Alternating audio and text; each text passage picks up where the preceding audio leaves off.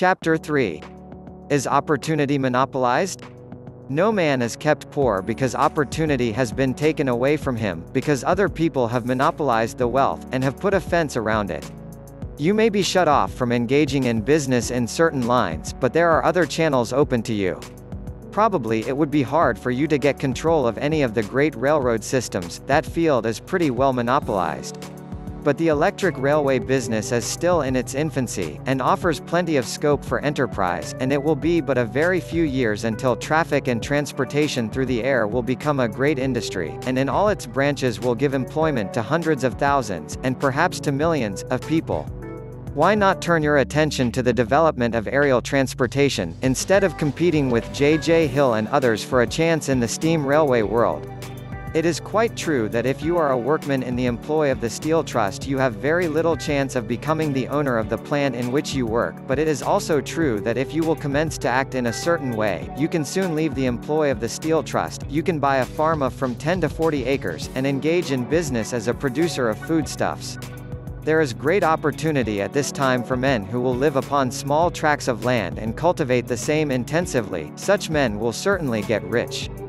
You may say that it is impossible for you to get the land, but I am going to prove to you that it is not impossible, and that you can certainly get a farm if you will go to work in a certain way. At different periods the tide of opportunity sets in different directions, according to the needs of the whole, and the particular stage of social evolution which has been reached. At present, in America, it is setting toward agriculture and the allied industries and professions. Today, opportunity is open before the farmer in his line more than before the factory worker in his line.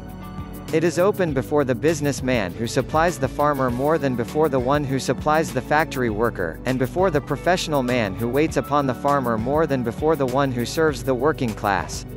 There is abundance of opportunity for the man who will go with the tide, instead of trying to swim against it. So the factory workers, either as individuals or as a class, are not deprived of opportunity. The workers are not being kept down by their masters, they are not being ground by the trusts and combinations of capital. As a class, they are where they are because they do not do things in a certain way. If the workers of America chose to do so, they could follow the example of their brothers in Belgium and other countries, and establish great department stores and cooperative industries. They could elect men of their own class to office, and pass laws favoring the development of such cooperative industries, and in a few years they could take peaceable possession of the industrial field.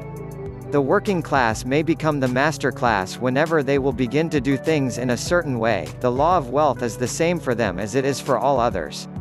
This they must learn, and they will remain where they are as long as they continue to do as they do. The individual worker, however, is not held down by the ignorance or the mental slothfulness of his class. He can follow the tide of opportunity to riches, and this book will tell him how.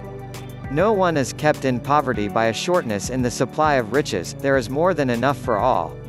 A palace as large as the Capitol at Washington might be built for every family on Earth from the building material in the United States alone, and under intensive cultivation, this country would produce wool, cotton, linen, and silk enough to clothe each person in the world finer than Solomon was arrayed in all his glory, together with food enough to feed them all luxuriously.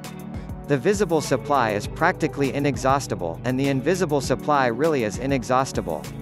Everything you see on earth is made from one original substance, out of which all things proceed. New forms are constantly being made, and older ones are dissolving, but all are shapes assumed by one thing. There is no limit to the supply of formless stuff, or original substance. The universe is made out of it, but it was not all used in making the universe. The spaces in, through, and between the forms of the visible universe are permeated and filled with the original substance, with the formless stuff, with the raw material of all things. 10,000 times as much as has been made might still be made, and even then we should not have exhausted the supply of universal raw material. No man, therefore, is poor because nature is poor, or because there is not enough to go around. Nature is an inexhaustible storehouse of riches, the supply will never run short. Original substance is alive with creative energy, and is constantly producing more forms. When the supply of building material is exhausted, more will be produced. When the soil is exhausted so that foodstuffs and materials for clothing will no longer grow upon it, it will be renewed or more soil will be made. When all the gold and silver has been dug from the earth, if man is still in such a stage of social development that he needs gold and silver, more will be produced from the formless. The formless stuff responds to the needs of man, it will not let him be without any good thing. This is true of man collectively. The race as a whole is always abundantly rich, and if individuals are poor, it is because they do not follow the certain way of doing things which makes the individual man rich. The formless stuff is intelligent, it is stuff which thinks. It is alive, and is always impelled toward more life. It is the natural and inherent impulse of life to seek to live more, it is the nature of intelligence to enlarge itself, and of consciousness to seek to extend its boundaries and find fuller expression. The universe of forms has been made by formless living substance, throwing itself into form in order to express itself more fully. The universe is a great living presence, always moving inherently toward more life and fuller functioning. Nature is formed for the advancement of life, its impelling motive is the increase of life. For this cause, everything which can possibly minister to life is bountifully provided, there can be no lack unless God is to contradict himself and nullify his own works. You are not kept poor by lack in the supply of riches, it is a fact which I shall demonstrate a little farther on, that even the resources of the formless supply are at the command of the man or woman who will act and think in a certain way. End of chapter 3.